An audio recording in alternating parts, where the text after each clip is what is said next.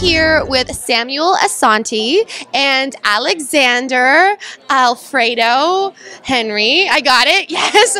Okay, so how does it feel to have your film do something at the ReelWorld Film Festival? Absolutely an honor. It's amazing, and I'm so happy to be here. Yes. Good. Sure, yes. Okay, so do something. What are we? I mean, I'm always trying to do something, but tell me a little bit about this film. Who's doing what?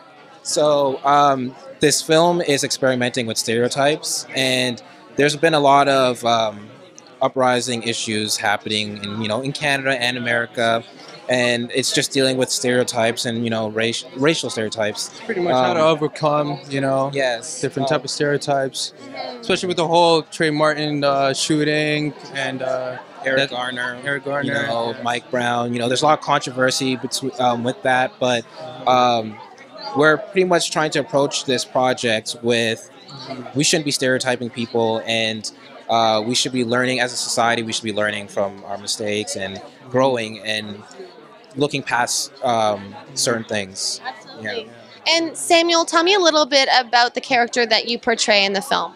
Okay, well, the character's name is Trey, and I believe it was quite interesting playing this character. I believe a lot of people could relate to him. He's a young, African, Canadian who's really just trying to get by. He's going through a lot of issues right now. His mom is pretty much about to be laid off.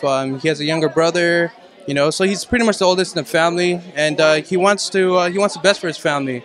So pretty much he's in a dilemma right now. He needs to do something. He needs to find a way to help his family, right? So I felt like this character that I was playing, I felt I really related to him because, I felt like I was going through the same thing, growing up. So it was quite a, easy transformation, so. And what was it like for you guys working together on set? How did you meet?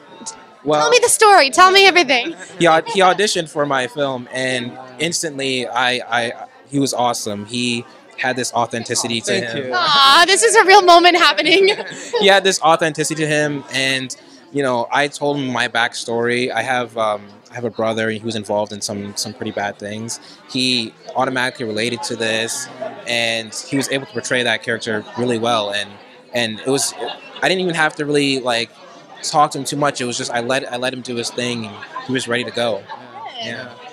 He's a very talented director, by the way. Very talented. So yeah. Right. And where's the best place for us to find out more information on each of you and on Do Something online? I have a Facebook page. It's called Alfredo Films. That's the best place to find some information on the film. Also, ReelWorld has done a little bit of information on it as well, where you can buy the ticket, and it's playing March 7th.